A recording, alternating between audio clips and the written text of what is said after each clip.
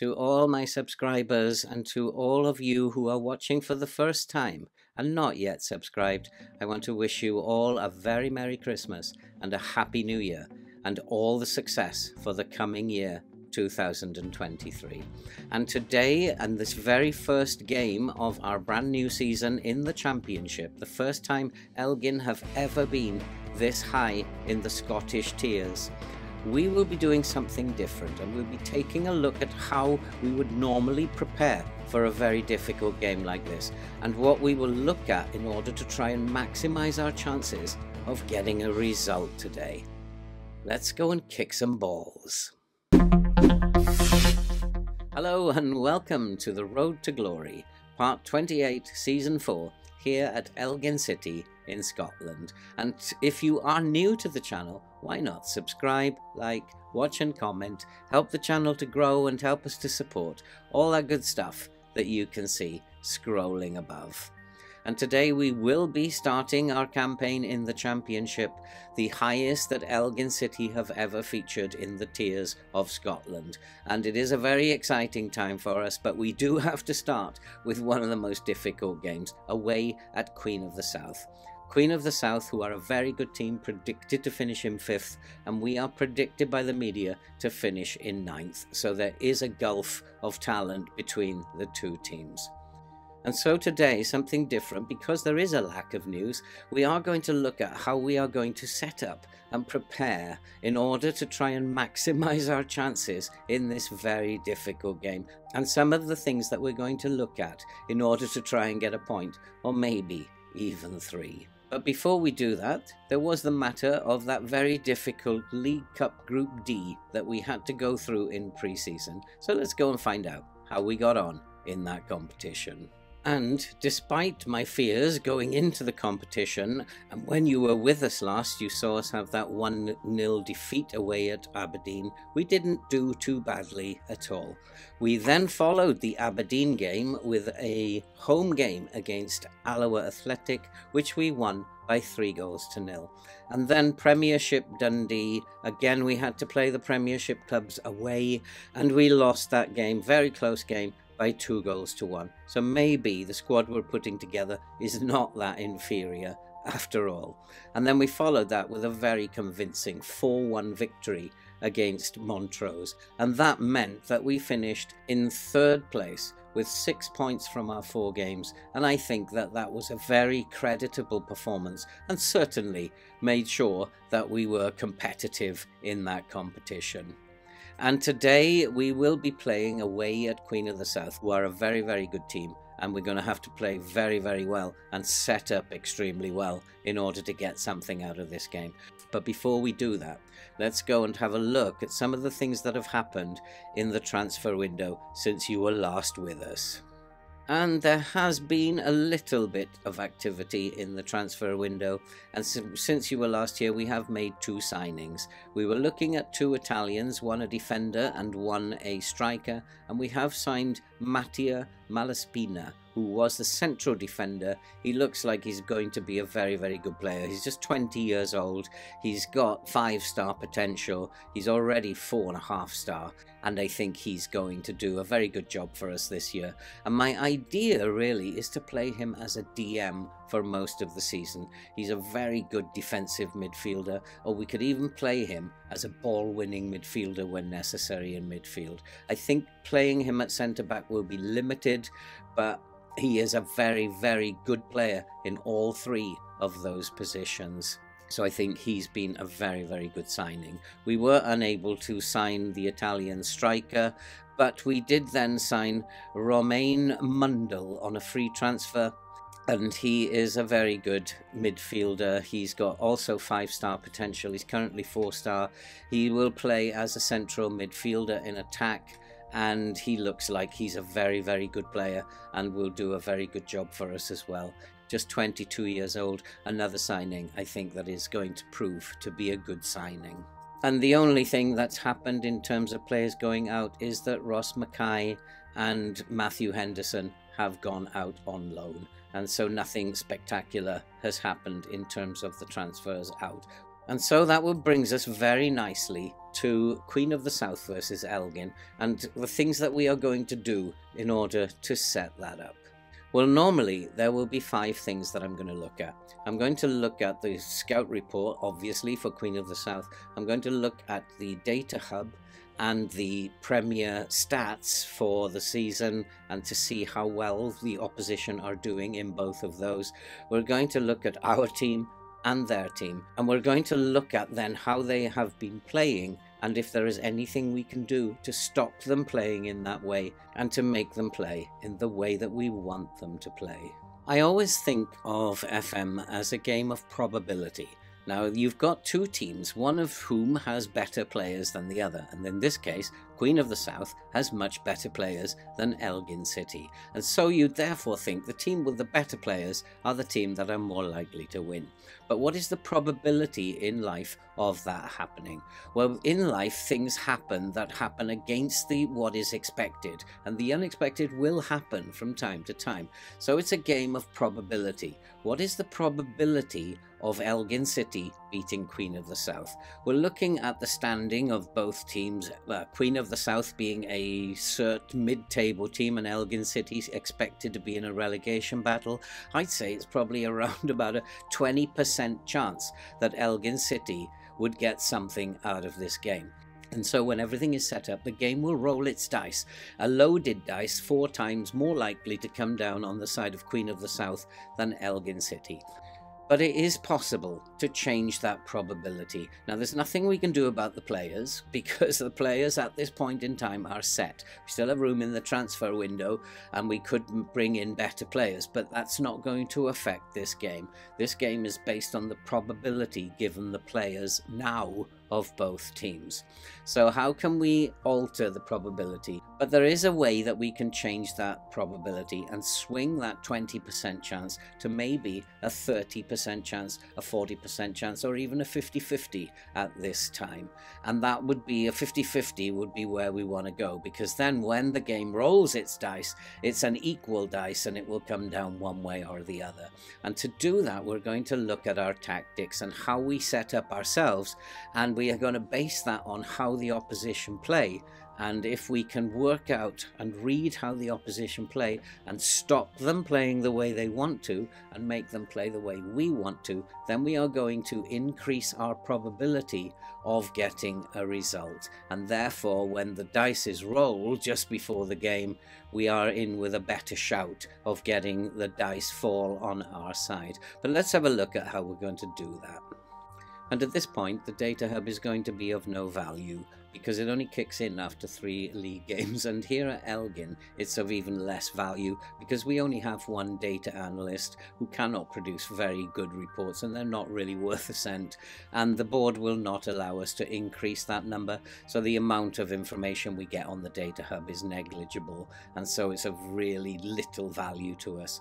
And in terms of the championship stats, there are going to be no stats at the moment, because simply not enough games have been played and there's nothing that we can use that's going to be of any value. But there are things that we can look at, and we can begin by looking at the reports of both of the teams. Now, Queen of the South, if we bring up their scout report, then we can see straight away that their teamwork is very, very good, and their work rate is very, very good. So that means that they are going to work very well together, and that is an area they are going to be very strong in, and they are going to work very hard for each other, and they're going to be difficult to break down. They have a number of good players. They're also very good at marking, and their vision's not bad. Anticipation is not bad. Some of the things that are not good is they don't have much flair. Goalkeepers don't have very good aerial reach, and they lack pace, which is great for us, and they're not very composed either. So those are 2 things that we might want to exploit. And in terms of our team report, if we go to our squad planner and we go to the assistant report, then you can see we're not very strong in anything. I think we have a fairly decent defense, and we're not very good at crossing. We know that. That's why we do low crossings. and anticipation's poor, technique is poor, we're not very good at corners, and one of the worrying things is that work rate is poor as well as teamwork. Teamwork is very, very poor, and so we have got a problem playing against a team which will be very hard working and will work hard for each other. And we do have a number of problems. Our passing's not the greatest in the world, we're not very pacey, and so we kind of like up against it in this game to begin with.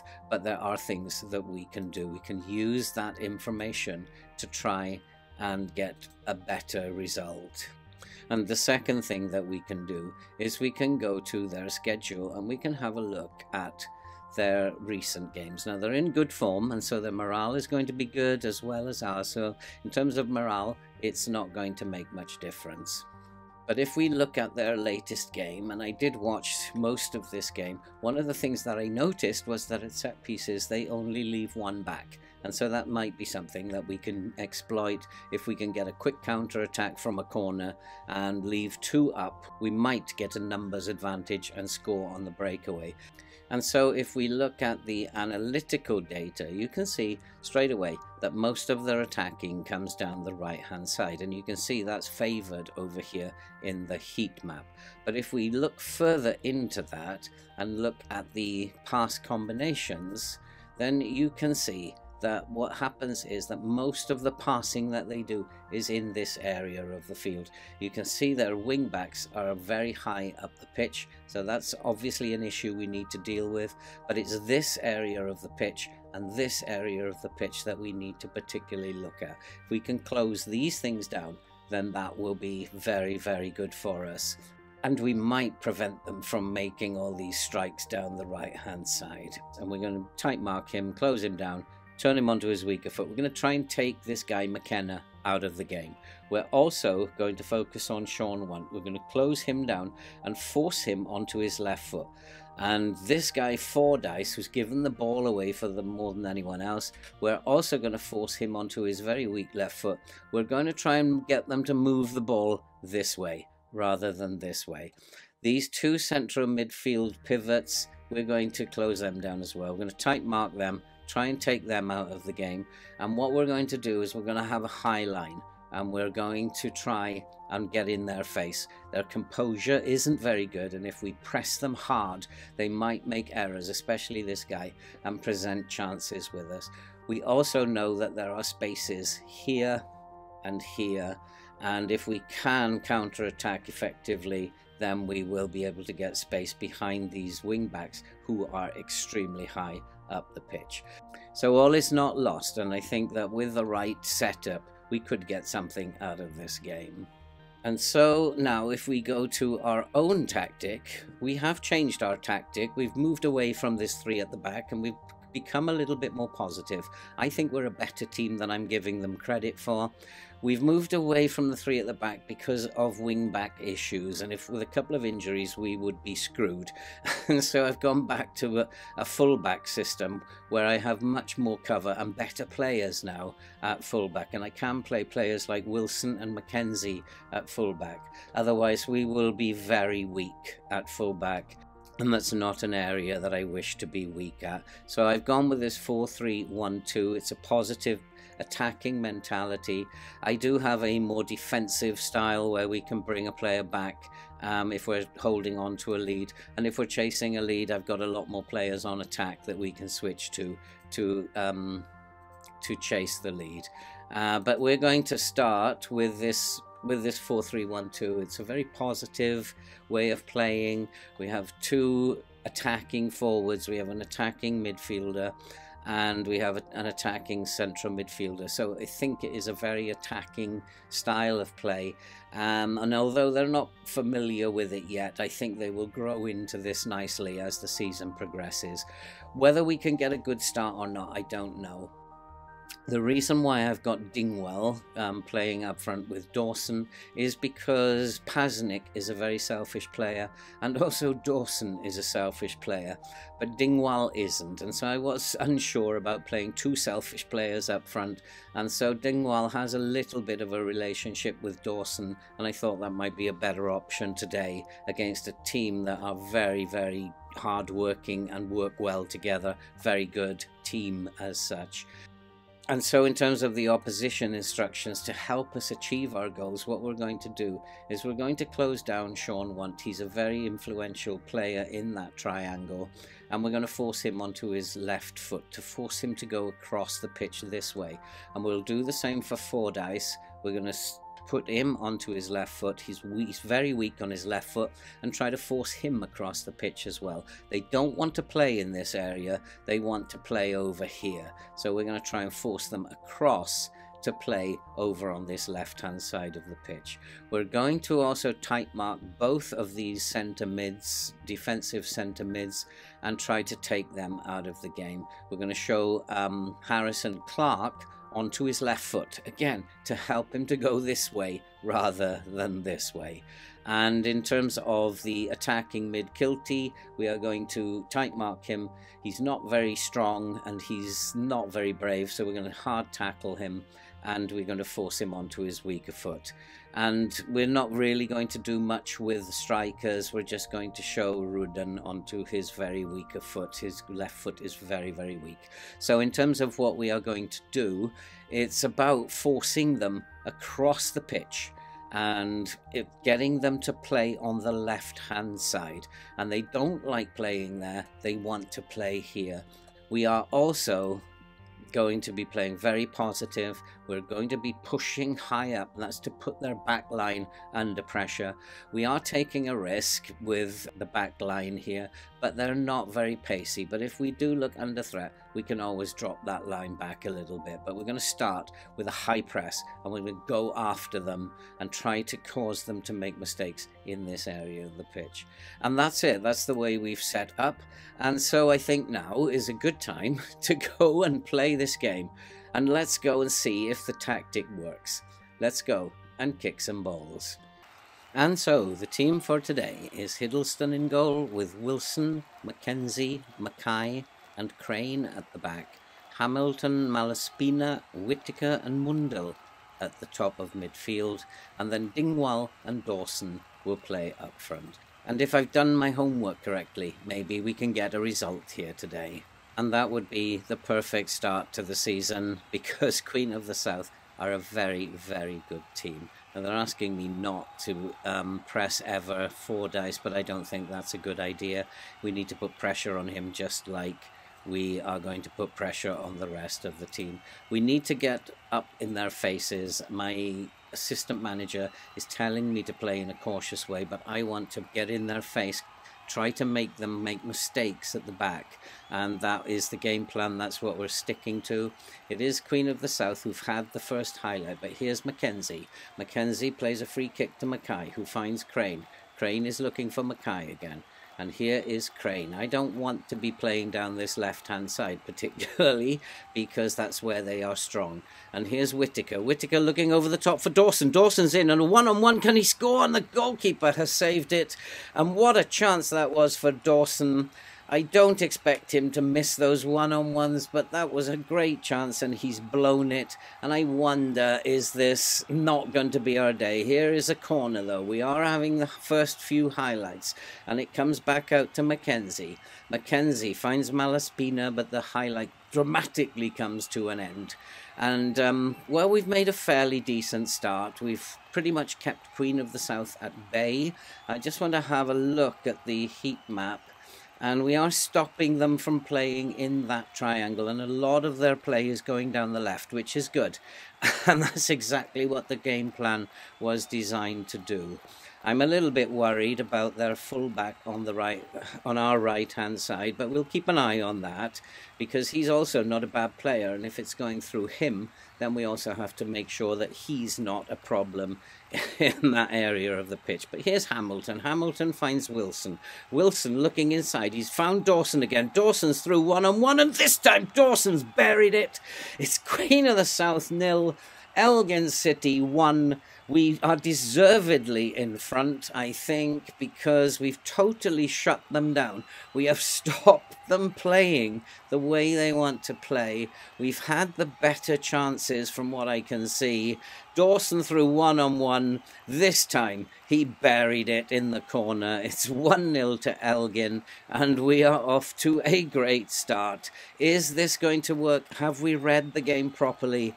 It's always going to be touch and go, and they may even change things as they go into the second half. Still a little bit worried about this fullback on this left-hand side, but we'll check on that later. But at the moment, we are stopping these boys playing, and that's exactly what we need to do. But they do have a corner. It's swung into the box. The goalkeeper's come for it and has held on to it. Good job, Hiddleston. And as we come into the final 10 minutes of the first half, we are a goal ahead.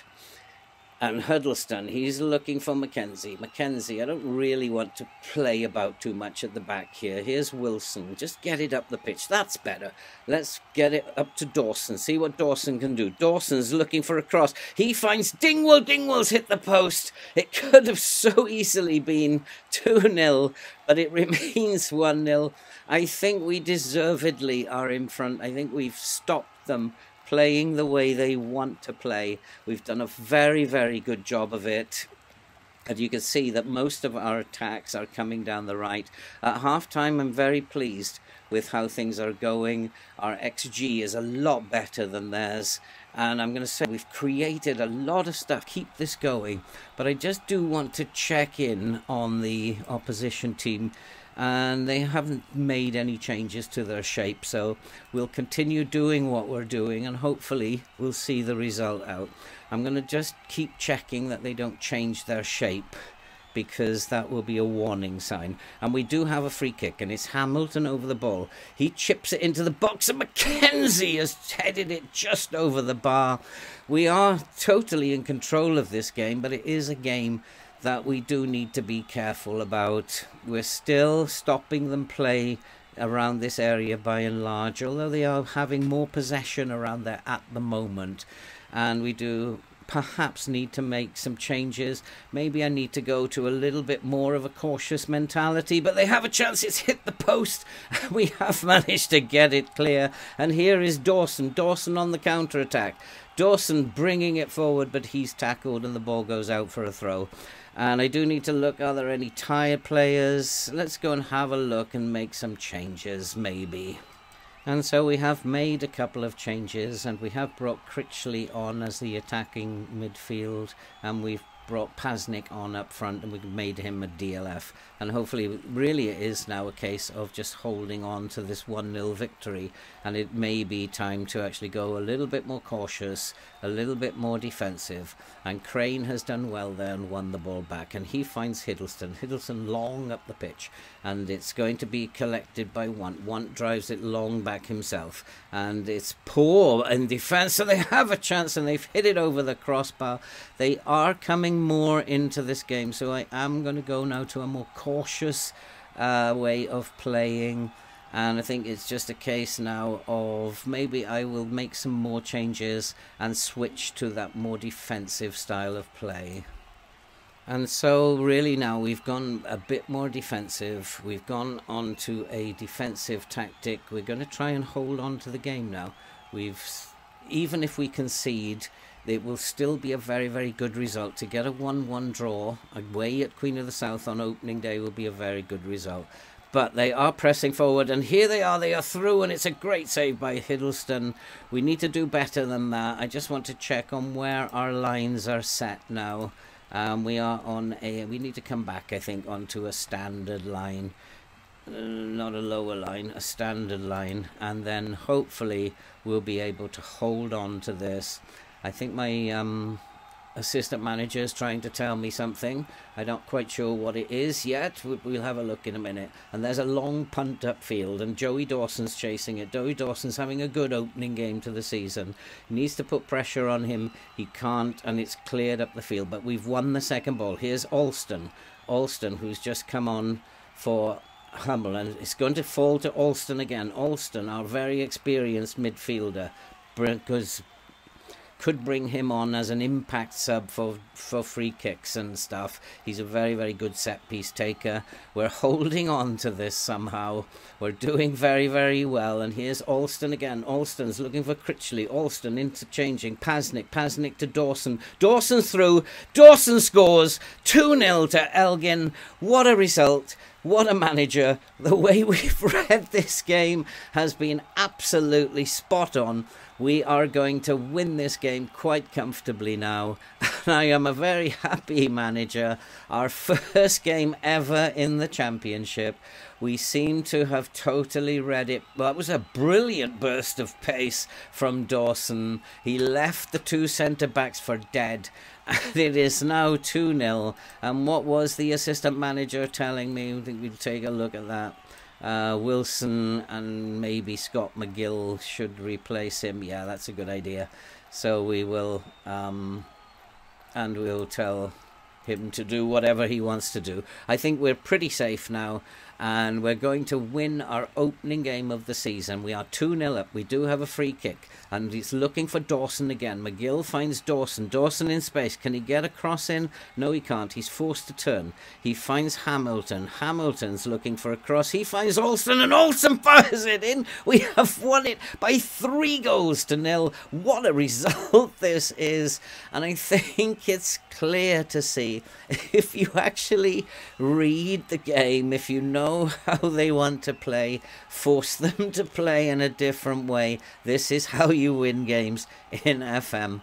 And what a great start this is. And when you do have a lot of time, this is how you should read the game. Unfortunately, playing YouTube save, you don't really have a lot of time between games, and so it's not always possible to do this in this depth. But today's been a good experiment, and it looks like we are going to win this fairly comfortably.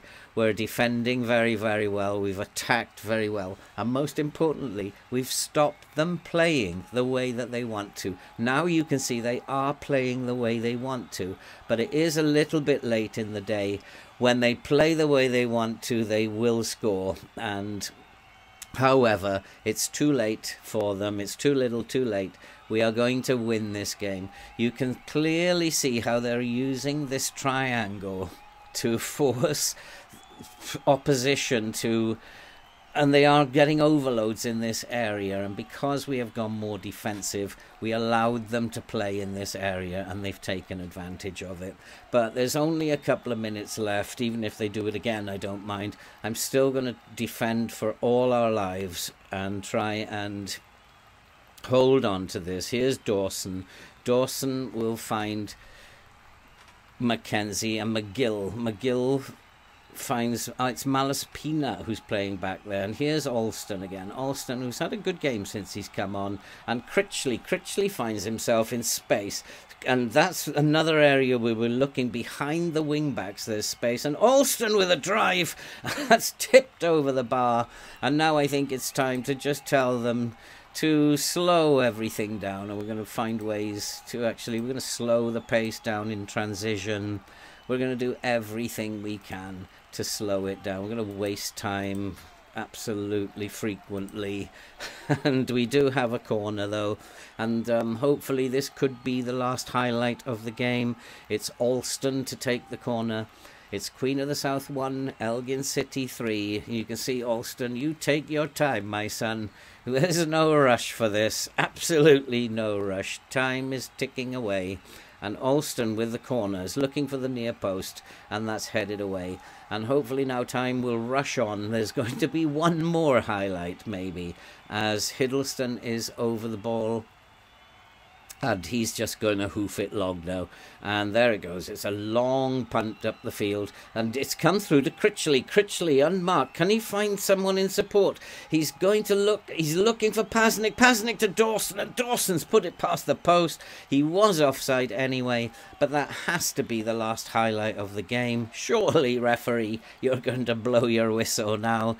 Let's get to the end of the game, referee, as the Queen of the South are looking for one last chance, but it is full time, and we have won the game, and we've won it in style, and I'm very proud of them. They stuck to the game plan.